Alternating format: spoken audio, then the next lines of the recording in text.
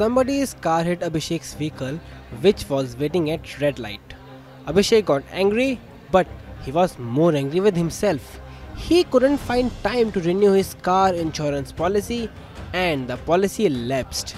Now, Abhishek will have to pay the repairing expenses from his own pocket. That is why it is important to always renew car insurance on time. Do you know what happens if the traffic police catches you driving car without insurance? The same penalty has been levied under the Motor Vehicles Act 2019 on both cars and two-wheelers. If caught for the first time, the fine can range from 2000 rupees to 3 months jail or both.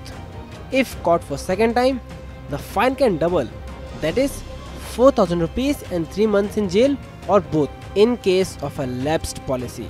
The owner of the vehicle has to indemnify the third-party damages in addition to the damage caused to his own car.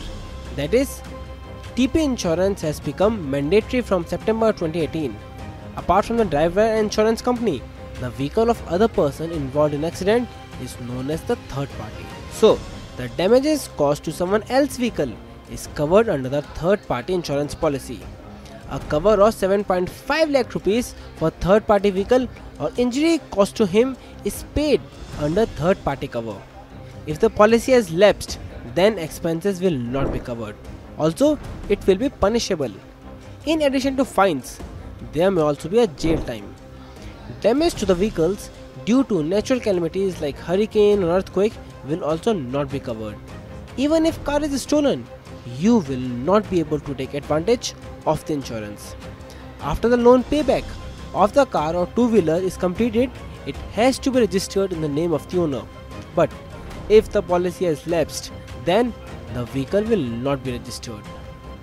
If the policy is not renewed in time, then it is considered as a break-in policy. Insurance companies usually give a grace period of 15 to 30 days from the due date. But if there is a delay of more than 90 days, then you will not be left with any other option than to take the new insurance policy.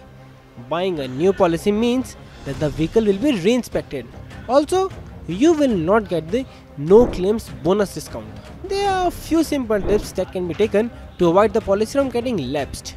To avoid lapse of the own damage policy, set the expiry date reminder on your phone.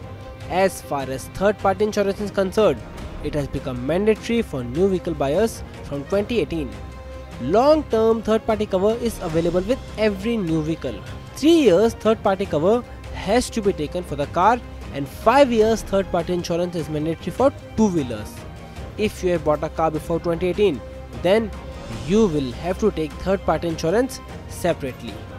Own damage insurance is not mandatory, but you should have it so that it can protect you from financial losses due to the accident.